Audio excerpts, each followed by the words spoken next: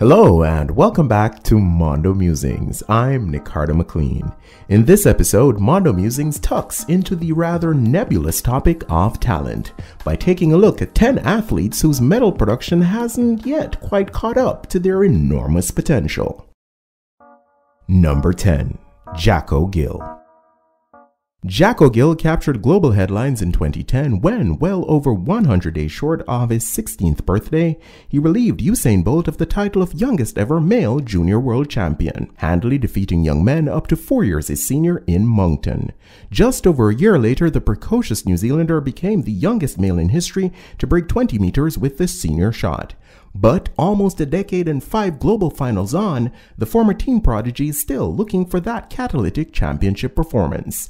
A 21:55 PB in July of this year, though, does raise hope that the 26-year-old Kiwi might yet live up to the huge expectations with which he was saddled when he exploded on the scene all those years ago. Number 9. Kimar Bailey Cole. Once a popular pick in conversations concerning the next big thing in Jamaican men's sprinting, Bailey Cole, who was a World Championships 4th placer in the 100 meters at just 21 in 2013, has largely disappeared from these debates. A quick glance at the former Commonwealth Games champion's performance graph reveals a gradual drop-off time-wise in every season since his current career best peak of 9.92 seconds was achieved in 2015. Frequently bitten by the injury bug, the 29-year-old has also gone through some significant shakeups in his coaching setup in recent years. Now seemingly comfortable at Titans International under the watchful gazes of Gregory Little, who he credits for much of his early success, and many-time global medalist Michael Frater, it's likely now or never for this rangy, uber-talented athlete. Number 8. Zarnell Hughes. Anguilla-born Hughes caused the residents of Sprintdom to sit up and take notice when he took down 2011 World 100-meter champion Johan Blake's Class 1 Bills record in 2014.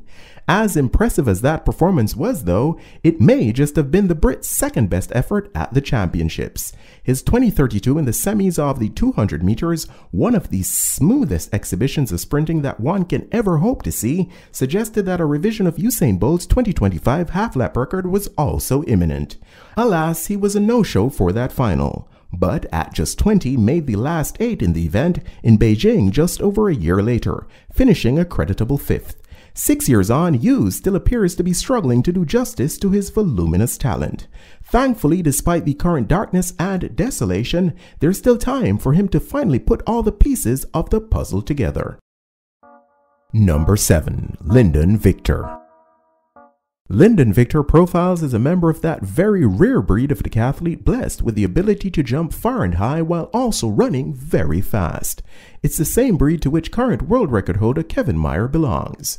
A recent PR of 492 in the pole vault, long the bane of the Caribbean multi-eventer, suggests that the two-time NCAA outward champ at the age of 28 is still improving in the more technical disciplines.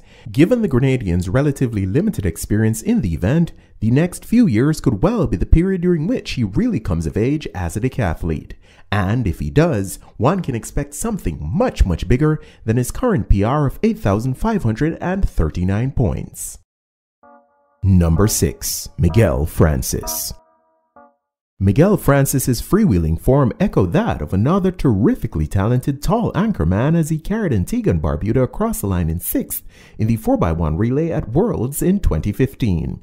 A year later, the Montserrat-born athlete was back at it again, strolling away from a field overflowing with top Jamaican 200-meter talent to register a true new 200-meter PB of 19.88 seconds. Since making the switch to representing Great Britain, though, injuries, unfortunately, have wreaked havoc, either cancelling or curtailing the 26-year-old's participation at a number of major championships, including the subsequent Rio Olympics and 2019 World Championships. Hopefully, anyone will be able to get this high-performance machine of a sprinter back in good working order and keep him that way. The world of track and field would certainly be richer for it. Number 5. Akila Jones. Two-time Olympic champion Nafi Thiam's event PRs in the 7 disciplines that comprise the heptathlon sum to 7,234 points. Doha heptathlon gold medalist Katarina Johnson-Thompson's present performance ceiling, meanwhile, tops out at 7,104 points. That puts Barbados' Akila Jones with a javelin PR that's weaker than Johnson-Thompson's and an 800-meter best which is over 6 seconds slower than Thiam's in the same zip code as two of the most gifted female multi-eventers of all time. If she can get right physically, the 26-year-old definitely has the goods to challenge for global medals. And even if the rigors of the HEP, which hasn't seen her since 2016, continue to prove too much, the 2014 World Junior Long Jump champ, who set a national record of 680 in the event earlier this year, also possesses the talent to be a contender in the pit. Ditto for the high jump, where she scaled an absolute best of 1.98 meters 5 years ago. Number 4. Shamir Little. Though Tokyo 2020 medalists Sydney McLaughlin, Dalilah Muhammad, and Femke Bol undoubtedly have the ability to do it, Little is the only active sub-54 400 hurdler who's actually broken 50 seconds in the flat 4. She hasn't, though, yet been able to make the most effective use of this impressive speed over the barriers, often falling prey to hurdling mistakes at the most inopportune of times. This is the main reason why the 2015 World Champs medalist has only made it to one more major, London 2017, since mining silver in Beijing at the tender age of 20. Even in an era where anything outside 53 seconds likely won't be good enough for a medal, the colorful Kentuckian surely has the goods to crack the podium. Number 3. Nigel Amos. Amos, at just 18, was a worthy Robin to David Rudisha's Batman in the greatest men's 800-meter race of all time at London 2012, but was subsequently Superman's kryptonite at the 2014 Commonwealth Games, stunning the king with a typically furious finish. The young Botswanan's anticipated succession didn't quite pan out, though, with Rhodesia rallying to defeat him and all other would-be conquerors at both the 2015 World Championships and 2016 Olympics. And while the fast times have continued to flow from Amos's legs, top-tier titles and even medals have managed to stay just a step or two ahead. With younger talents like Tokyo 2020 champion Manny Career now emerging, the 27-year-old one-time heir apparent, who was a disappointing 8th in the Japanese capital, will probably have to rediscover the fearlessness of his youth to belatedly crown himself global two-lap king. Number 2. Beatrice Chepkoech. Sometimes perception obscures reality. This could well be the case for 2019 World 3000-meter steeplechase champ Chepkoech, who at first blush appears blessed with transcendent ability. Maybe it's the 8:44 world record that's over 8 seconds faster than any other woman has ever run. Perhaps it's the eye-catching spurt of PBs from 1500 to 5000 meters. Or just maybe it's that languid style accented by an air of apparent nonchalance. Whatever it is, it's sometimes hard for one to shake the feeling that the 30-year-old has something in the tank that she's yet to lay out on the track. And at number 1, Kendra Harrison.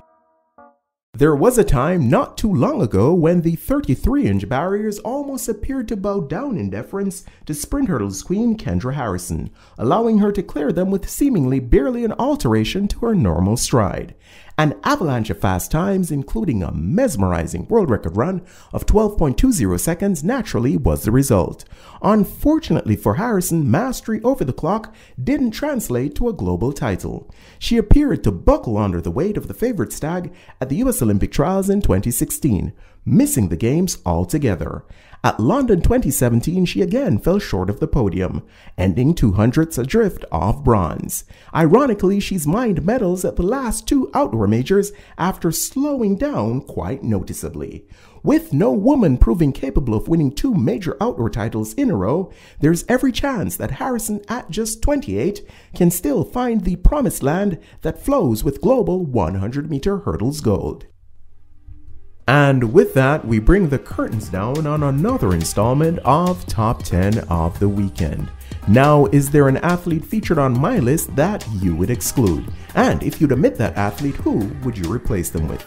Chime in down below in the comments section and let's have a muse. Thanks as always for watching. Until next time, Godspeed.